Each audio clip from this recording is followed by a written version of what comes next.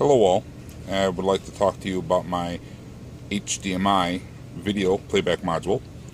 This one here offers 12 digital inputs, also offers 2 style of digital audio outputs, fiber optic cable, and also coax. Right next to it is a 35mm stereo jack, which can offer you the standard analog output. And then of course you have the HDMI video, which also offers audio output. Turn on and off, little 12-volt plug. And this jack right here is actually a serial port if you wish to hook this up to an Arduino, Raspberry Pi, or actually a full-blown computer. Flip it around here. On this side we have both USB and an S-card reader to deliver the videos you want to watch simply by pressing a button somewhere inside your KITT car. 12 inputs, all plugs. Those will come to you with this plug right here. 4 color wires, plug right into there. Red and black is channel 1, white and yellow channel 2, then you go over here, then you got channel 3 and 4, 5 and 6, 7 and 8, 9, 10, and of course 11 and 12. Always red and black, white and yellow. Let's see what this thing does in action. Over here I have my demo dash, so let's go ahead and turn it on. First I'm going to go ahead and flip the switch here and turn on the actual unit, and now let's turn on the dash.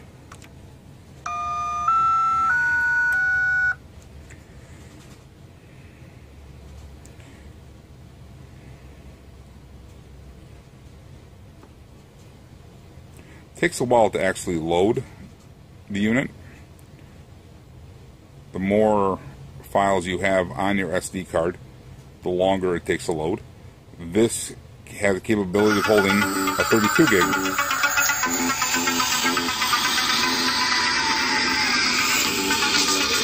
Knight Rider, a shadowy flight into the dangerous world of a man. I'm going to go and turn that down real quick so I can actually talk to you about this.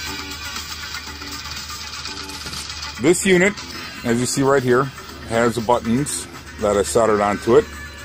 Channel 1, 2, 3, 4, 5, 6, and then of course 7 and 8. I have this hooked up to my demo screen through a yellow jack composite output, which is going through an HDMI to composite output. It is simply being powered, as you can see here, by the USB port brought to you already equipped within this video module. I'm using the SD card here to give you the playback of the videos.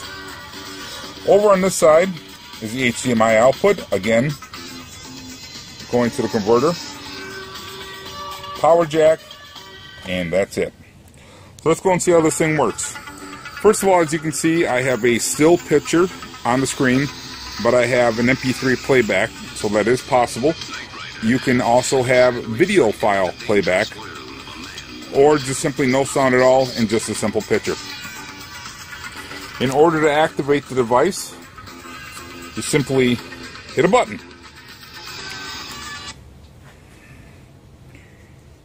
And here we go. The way I got this set up right now, you can rearrange it any way you want. Button 1 is Season 1. Button 2 is Season 2. Button 3 is Season 3. Button 4 is Season 4.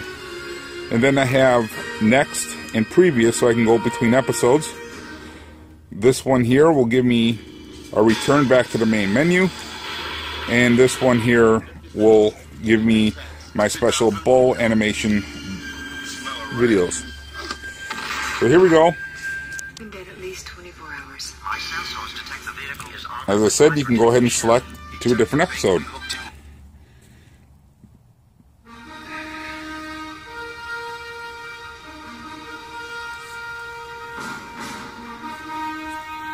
Another episode. They all start the same way, so it's really hard to tell. Let's pick a different season.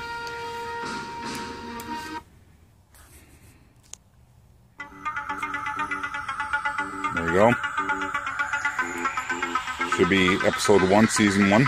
I mean season 2. Next episode. Hi, Lieutenant. Need a little help? Nope. Next episode.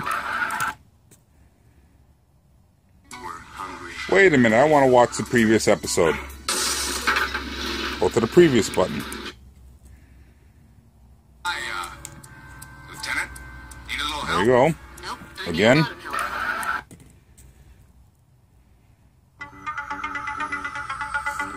Don't want to watch anything? You want to go back to the main menu.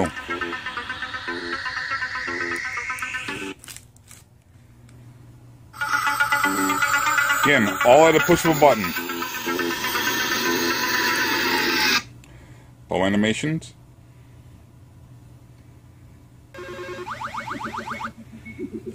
Next animation.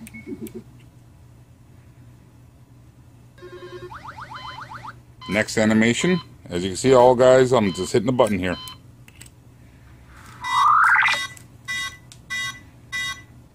There you go. And so that's how this thing works. Comes with a wireless remote. You have to buy the battery for it. I cannot send batteries through the mail. It requires a CR2025. You can operate it fully by the remote. For instance, mute. Mute helps. Knight Rider, a shadowy flight into the dangerous world of a man who does not exist. Mute always helps. Have to how to find it. New remote, new buttons. Alright, first of all, as soon as you get this puppy, the first thing you want to do is you want to set it up. That's the first thing you want to do, and you have to set it up using the remote. Alright, so let's go through this real quick for you guys so you understand. You have a setup button. Let's hit it. Setup button is now on the screen. You have the option of a system, audio, video, or miscellaneous. Okay, first thing you want to do is you want to go into system. Again, using the yellow keys to go back and forth, and the OK button to accept. Like I said, we're going to go into system, so we just want to hit OK to accept. Okay. First thing, everything's in English. If you want to change it to a different language, be my guest.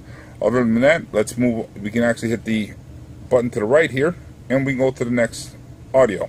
Oh, shucks, too many times. Audio, what do you want? Do you want the HDMI output? Do you want the coaxial output? Do you want the surround sound? Whatever you wish. Next is the most important, which is the video.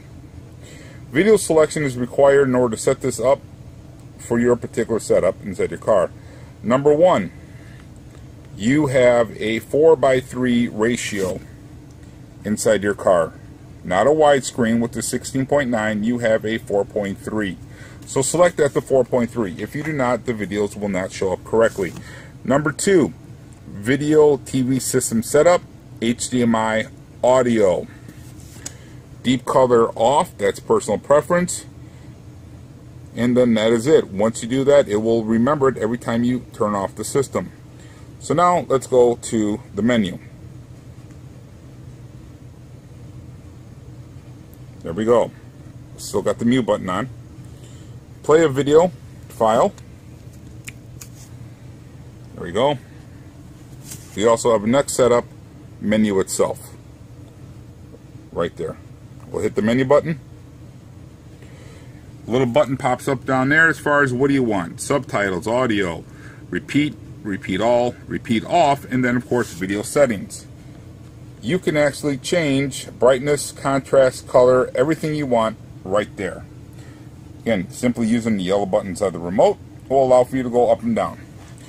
If you do not hit the button within 10 seconds, it automatically plays the video one more time. Okay. The way I have this hooked up right now, again, is an HDMI cord. Brought to you to my little box here. Yellow jack going directly to my video monitor. And then I have white and red going to my audio system, which in this case is nothing more than a external speaker I have inside the garage. That is amplified. Okay. See what it's doing?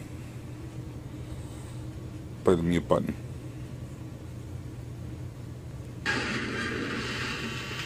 Now, how does this work? $1,000,000 question. How difficult is this? Tony, this is so difficult. I can't comprehend this. Yes, you can. This is simple as drag and drop, people. Drag and drop. If you watch my other video, you saw how simple it was. This one here is just as simple.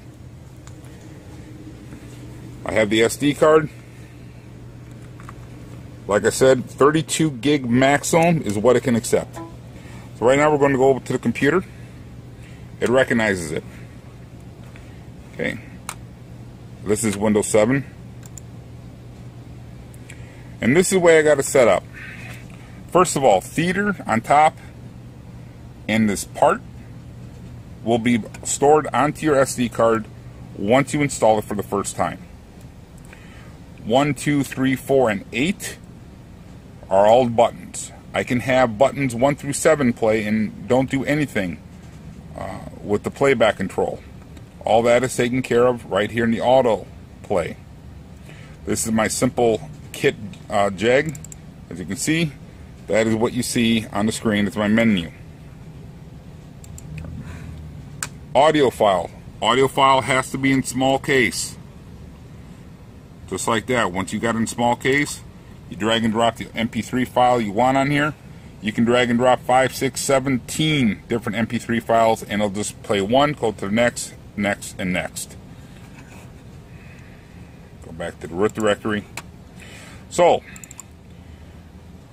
button 1 has audio files in it.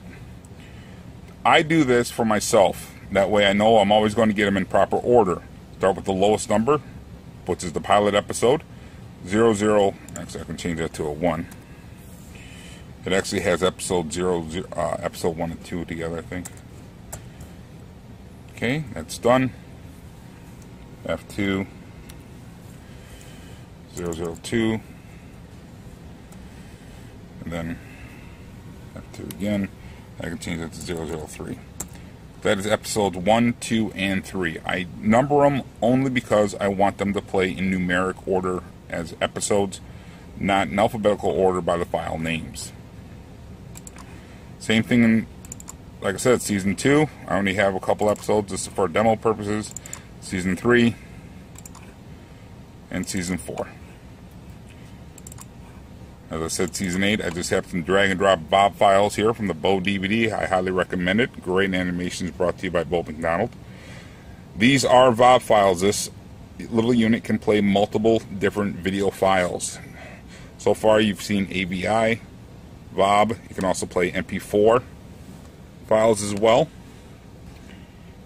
and a few others listed inside the instruction manual. I'll see if I can post that with the links. Now, how does this thing work? All done to you, brought to you by right here, the autoplay. This is a notepad. Notice, people, notepad, something you can get easily. Start button, all programs, accessories, notepad right there. Bring it up. You now have a brand new note file, so you can type anything you want. Do not save. So this is the one I've configured for this particular demo. Volume can go all the way up to 32. I had the volume set at 25. That is just the audio output from the player. You are going to be playing this through an audio system or an amplified system that has its own volume knob. You can control that just fine. Do not think that this is how loud it's going to play. Again, your amplifier or car stereo, however you're playing this through, has its own volume knob. Number 2, IR mode equals 1. This is simply saying that you're wanting to do button control. 01 equals 01 backslash. This is telling you button 1 equals folder 1. Button 2 equals folder 2. Button 3 equals folder 3. Same thing for 4. And now I said you have a whole list. Let me bring to you the booklet. A whole list of different controls that you can assign to the buttons, as you see. This column is your command. That is what you can assign to every single button. In this case, I'm only using three of them. I got next assigned to button 5. That's what was allowing me to go back and forth between episodes. Previous for season 6, and then of course return is button 7 to the main menu, and then of course 8 is simply folder 8, which had the Bo McDonald animations. That is how simple it is to program. Very simple. Now, how did I get audio to play with my still file? As I already told you before, that's my folder, my picture I have in there. You have to right click,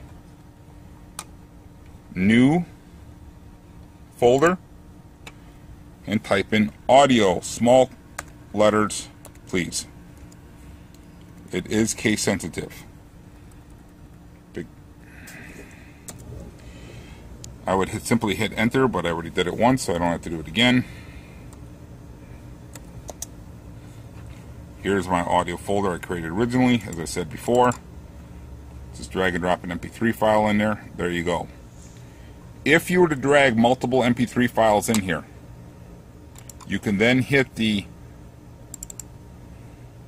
buttons 5 and 6 to go to the next song, the next song, and the next song. Very versatile unit, very customizable. However you wish to do it, you can do it. Again, theater and part are all files. Once it plays in the MP3, inside the media center, it plays it and it stores those files onto your computer.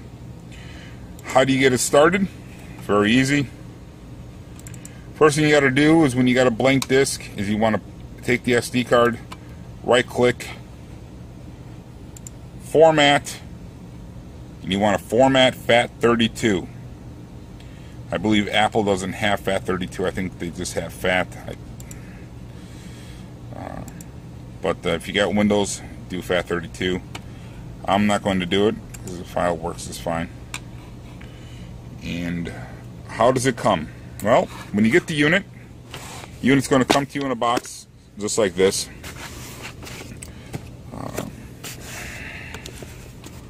Open up the box. Of course, the unit itself comes with it inside the bubble wrap. I believe I sell these for $15 to convert it. If you have an HDMI output that or input on your dash monitor you're using and don't need it, no problem, tell me. I won't sell it to you. Comes with an HDMI cable already. Right there. And how to get powered? Right here.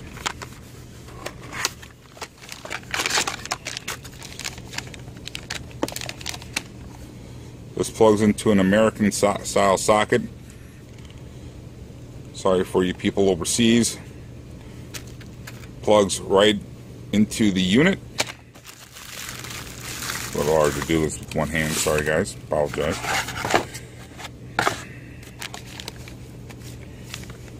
Again, that fits right there. Turn it on or off. This is the master switch. Okay, so if you wanted to, you can have this hooked up directly to your battery at all times. Oh wait, forgot the most important part. How do you hook this up to your battery? Because all know we don't have 110 outlets inside our car. And let me show you. Very easy, very simple. Sorry, I should have had this ready. For right now, you literally cut the cord, boom, like that. And here it is when it's cut. Has a red and a black wire inside of it. Guess what? Black is ground, power is hot. That simple.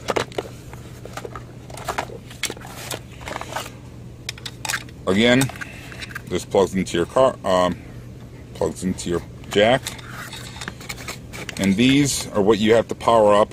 however you wish. Ignition, battery, whatever you wish, that is up to you.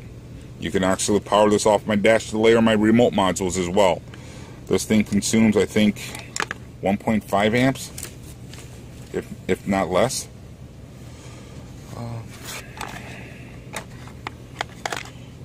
The wireless remote, as I stated before, does not come with a battery. The battery you need, let's see if it says right there. I don't know if it says. Hopefully we don't hold it upside down. Yeah, there it does. It says it right there.